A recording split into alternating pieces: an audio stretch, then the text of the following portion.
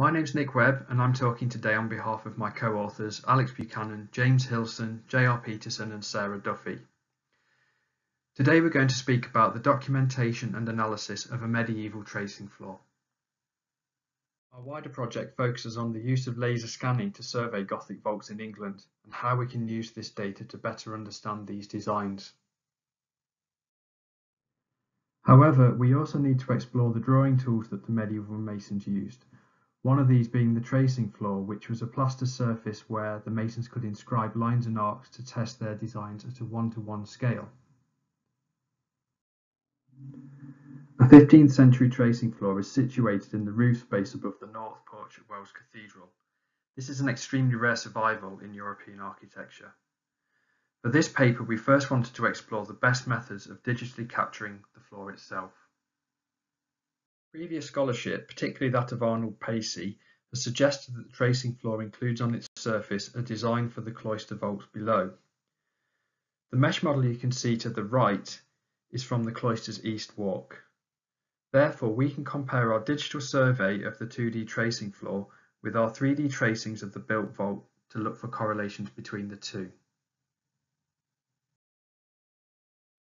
To survey the tracing floor, we first looked at photogrammetry. This involved taking hundreds of photos from different angles. These were then processed using Agisoft Metashape. Metashape produced a 3D point cloud model of the surface, which we could then extract a 2D orthomosaic from, the results of which we can see here. The highlighted box on the right demonstrates the level of detail that we could achieve. The second method we tested was reflectance transformation imaging.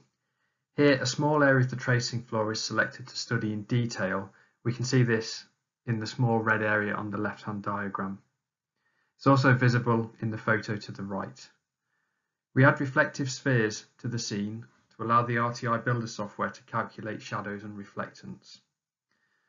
We position a camera looking vertically down at the target area, shown in blue on the left-hand diagram. A flash gun is placed at multiple positions to the same distance away from the target area. These are highlighted in yellow and white on the left-hand diagram. The photographs taken of an identical area but with a different lighting angle are processed using RTI Builder. The result is a surface we can view in different ways. For example, specular enhancement gives the floor a shiny and wet appearance, where we can manipulate the light source in an attempt to better visualize lines and arcs that can be difficult to see by eye. We also tested laser scanning to survey the tracing floor, however this was less successful. We therefore digitally retraced the tracing floor primarily using the photogrammetry produced orthomosaic, and this was aided by images exported from the RTI process. James spent many hours tracing the lines and arcs of the floor, which you can see in the video here. The drawing on the right shows our initial results. Next, we moved on to the built fabric of the east cloister to prepare it for comparison with the tracing floor.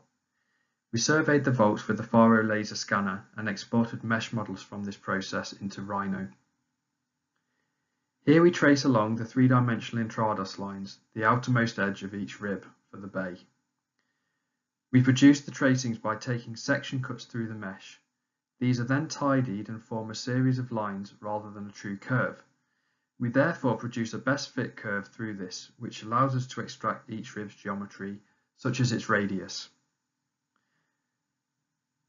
The result of the tracing is visible to the right of the slide.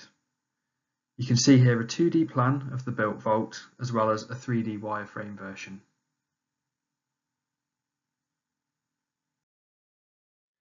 The final stage of the project was to compare the 2D tracing of the floor with the 3D geometry of the vault itself. Here is shown our digital tracing of the tracing floor. And here it is again, this time zoomed in a little bit. In black we've highlighted the lines and arcs on the tracing floor which we think correlate to the east cloister vault. What we see is a quarter plan of the bay with the arc of a transverse rib projecting up from it. Finally, overlaid in gold, we've added the 2D projections from the traced 3D model of the built cloister vault itself. Both the quarter plan as well as the transverse rib and elevation are shown. What we see is a very close alignment which supports Pacey's previous observations.